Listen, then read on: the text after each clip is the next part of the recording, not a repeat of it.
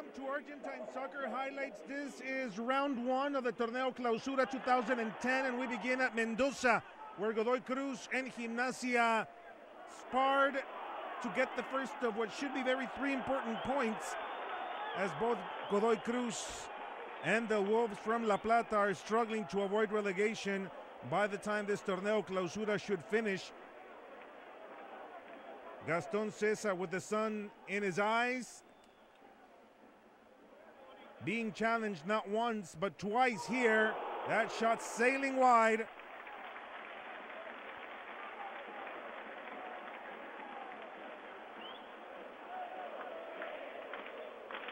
Godoy Cruz so far dominating the match against the new team of their former coach.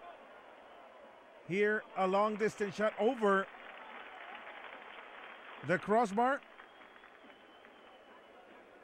by Ariel Rojas, and still no score. This is the end of the first half. A chance for Gimnasia, and Nelson Ibanez able to hold on to the ball, as Villar could not convert, much to the chagrin of the Gimnasia fans.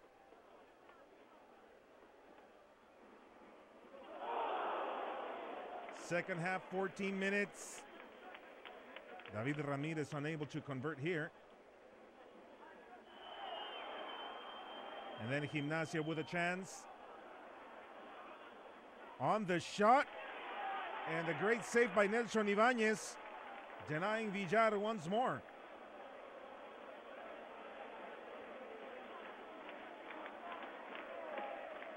Evenly played match at this point of the second half. This David Ramirez shot from outside the box. It would go on to the goal kick. 36th minute. The substitution had been made by Godoy Cruz, and Federico Higuain, the brother of Gonzalo Pipita, making it 1-0 for El Tomba. Godoy Cruz de Mendoza with the lead late in the second half, with a little help from Gaston Cesar, who let the ball go. Unfortunate for El Gato.